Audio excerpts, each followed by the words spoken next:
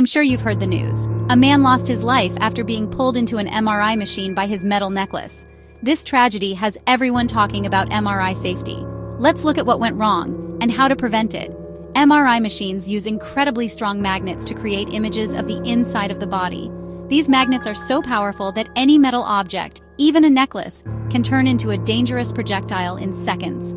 Recently in New York, a 61-year-old man was killed when his metal chain was pulled into the MRI machine with extreme force. The magnetic field is always active, and accidents can happen fast. This heartbreaking incident reminds us that MRI safety rules exist for a reason. Healthcare staff and patients alike must remove all metal objects before entering an MRI area. No exceptions. Clear communication and strict compliance with protocols save lives.